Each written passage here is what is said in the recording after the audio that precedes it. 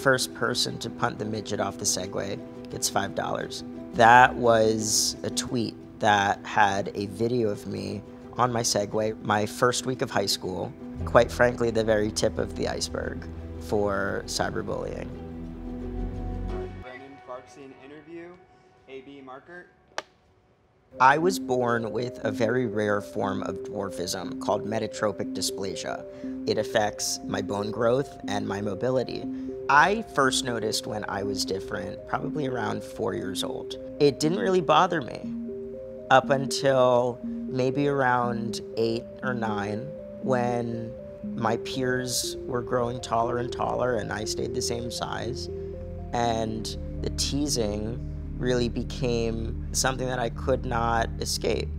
There were times that the teasing definitely outweighed the physical limitations, even the experiences and the excruciating pain of going through surgery and being in double leg casts for 6 months with metal hardware in my legs. That pain not being as bad as feeling so alone and like I was just too different to be here. That anger and the resentment really was something that I bottled up. Ultimately, that led me to wanting to end my life when I was 11. I was so desperate for it to be over with. I don't think my parents fully grasped how much I was suffering.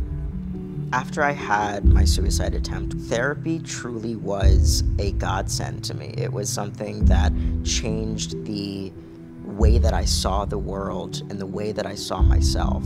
That didn't necessarily make the bad or the pain go away, but it made me take control of my inner world in a way that I wasn't able to before. When I went from middle school to then high school, I remember being very, not just anxious, but I was quite uncertain to what would face me on the other side.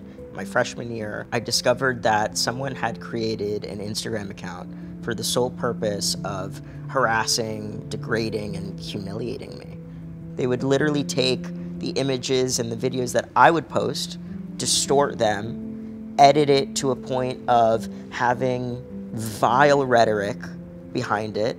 The cyberbullying ultimately escalated to the point of getting death threats. One of them said, "If you don't kill yourself by Thursday, I'm gonna shank you in the kidney."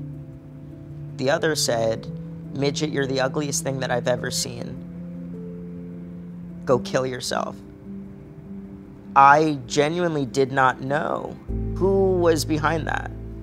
And that messed with my head so much. I went to the police on 3 different occasions when the threats came in via either email or Instagram. They refused to prosecute and said that it wasn't a specific enough threat, and because they didn't use, this word or that language, they weren't able to do anything. And so that was the answer that I continuously got, and I knew the only solution was to leave that school. I went into the administration's office and I said, "I will be continuing the rest of my high school online. I no longer feel safe in your building. You all have done nothing to support my situation. Plus, no acknowledgement of personal responsibility and the role that we individually play, and how literally one tweet, one text, one post could be all that it takes for somebody to end their life or to hurt somebody else." I decided to share my story and the hell that I had been through the last 2 years. I had so much extra time to be able to devote to speaking, to traveling all around the country, presenting to groups, and also to advocacy. My experiences with cyberbullying ultimately led my parents and I to getting 2 laws passed in Virginia.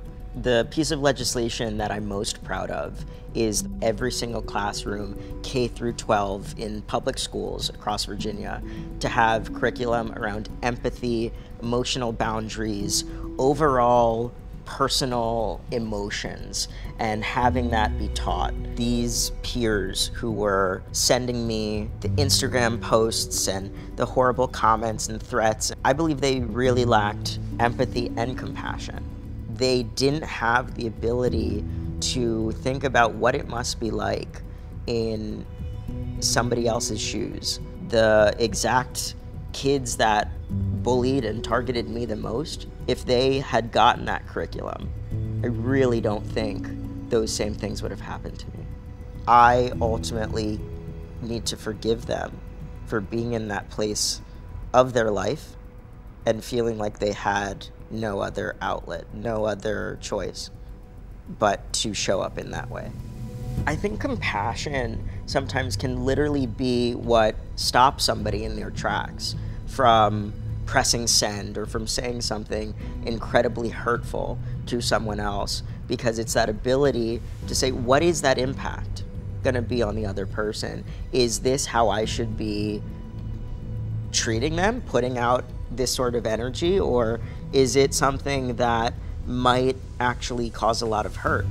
I genuinely think it's that compassion piece that is the inner voice telling us to keep going or to stop. My work helps people change the lens through which they see themselves and the world around them. Being able to see others for who they truly are starts with us.